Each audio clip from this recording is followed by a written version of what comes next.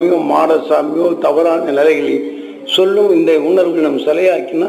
நாம் அறியாமல் நுகரும் உணர்வு நம்ம எப்படி தவறு செய்ய வேண்டிய சிலையை வைத்து அப்போ அந்த தவறை மாற்றுவதற்கு எது அப்போ அந்த துறை நட்சத்திரத்தின் பேரொழியை பெறணும் என்னை தவறு செய்யும் உணர்வு நாம் மீளணும் அப்படின்னு இந்த உணர்வை அடக்கி நாம் செய்வது எப்படி செய்ய வேண்டும் சிந்தித்து செயல்படும் தன்மை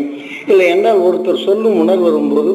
நமக்கு கோபம் வந்து தாக்கும் உணர்ச்சிகளை தோன்றுகின்றது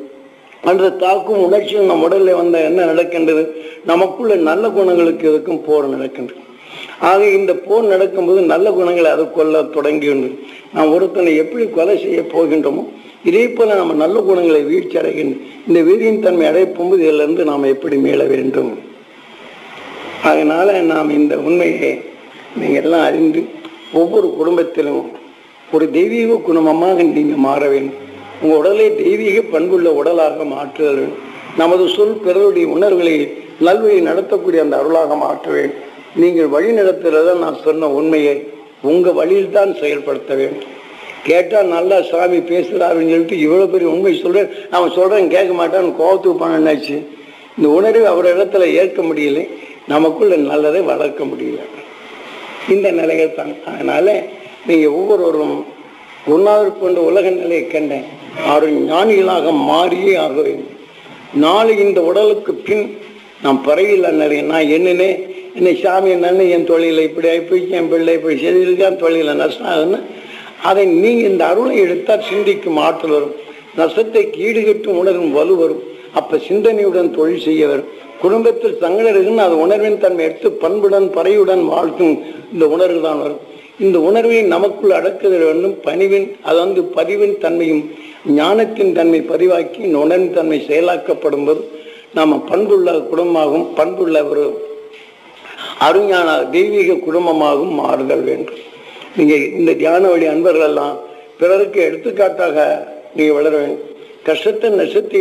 அருள் பெறுவோம் இருளை போக்கும் பண்படுவோம் பரிவான நிலைகள் வாழ்வோம் என்ற இந்த உணர்வை நாம் வளர்த்து வாழ வேண்டும் என்று பிரார்த்தித்து நாம் இந்த தியான வழியில் வந்தவங்க போகாமல் நீங்கள் தான் எல்லாத்தையும் இங்கே வரணும் எனக்கு வயசு 76 ஆகி போச்சு வழி நடத்துறதுக்கும் இந்த உணர்வின் தன்மை எடுத்து சொல்லியாச்சு இதை நீங்கள் எடுத்து வளர்க்குறதா தான் இருக்குது இது நான் வளர்த்தவன் தான் நாம் வளரலாம் ஆக நாளை வரும் நஞ்சின் தன்மையில் மீளலாம் நாம் பிறவில்லா நிலையை அடைதல் வேண்டும் ஆனால் நல்லதை பேசணும் எல்லாம் தெரிந்து கொண்டேங்கிற நிலையில் தெரிந்து கொண்டோம் என்ற நிலையிட்ட ஏமாந்து போகும் தெரிந்து கொண்டே தான் இருக்கிறோமே தவிர தெரிந்து கொண்ட முழுமை எதுவும் இல்லை ஆக சொல்லில் உணர்வின் தன்மை அறிந்து கொண்டாலும் ஆக முழுமையாக தெரிந்து கொள்ளவில்லை ஒவ்வொரு சந்தர்ப்பத்திலும் ஒவ்வொரு விதமான உணர்வுகள்